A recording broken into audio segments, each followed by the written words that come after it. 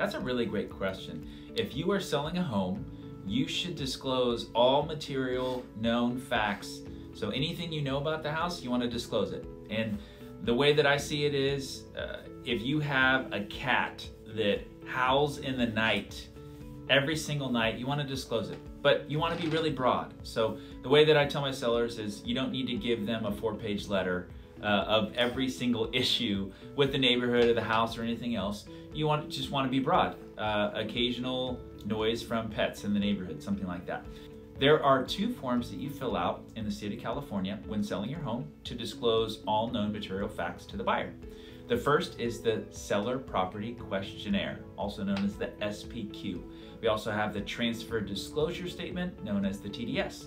Transfer Disclosure Statement is going to be more of, my house has a microwave, a garbage disposal, central heating and air, a pool. You're going to kind of disclose a little bit of everything that you have, and if anything's not in working order, you're going to let them know. What kind of roof you have, right? The roof type, how old it is. The Seller Property Questionnaire, however, that's going to be more in-depth questions of, have you had any water issues, sewer issues? Is your house located near an industrial zone? All of those things. Have you made any remodel? Have you done any remodeling to your house? Those kind of things. Those are the questions. And if you answer yes, then you want to disclose what remodels you did, how you remodeled. And if you have, you want to disclose what remodeling you've done and how long ago it was done. So for instance, if you remodeled a bathroom 3 years ago, I remodeled the bathroom in 2018, replaced the vanity and flooring and whatever else that it is that you've done.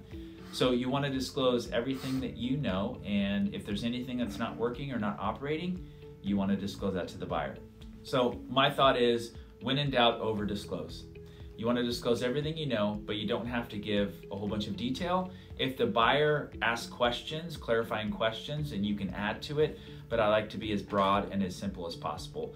However, just tell the truth. It's pretty simple. Just tell the truth. Whatever you know about the house, you're going to disclose. So I hope this was helpful for you. My name is Brandon Leon, your Rockland and Roseville real estate expert. I'll see you on the next one.